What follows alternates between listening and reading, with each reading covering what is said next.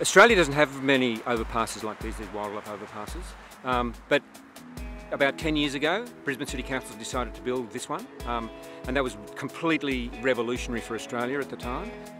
On this side of the road, the southern side of Compton Road, is a very important nationally significant forest called Karawatha Forest, full of all sorts of animals, but including a large number of endangered species. And on the other side of the road is an area called Kurrabi Bushland. Before the existence of this overpass, those two populations of all the animals that lived on either side of the road were pretty much completely separated. Compton Road has the largest array of road crossing structures that animals can use.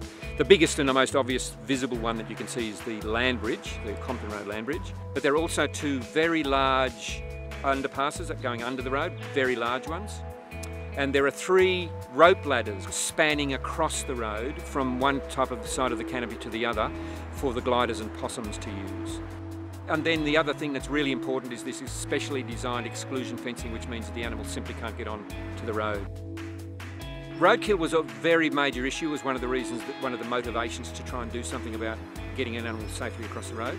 On average, there was 5 animals a month killed on this road. Usually wallabies and bandicoots.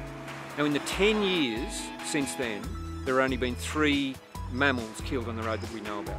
2 wallabies and a koala.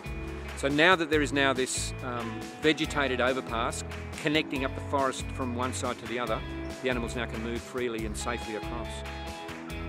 Right at the peak of the time, we had 45 animals using this structure and all the other structures that are here every single night of summer, which was just extraordinary. So I think that probably the biggest surprise was just how many animals used it so quickly. This has been massively influential, and primarily because we've got such good, strong, long-term data on the whole place. In Australia and around the world now, people are talking about this Compton Road effect.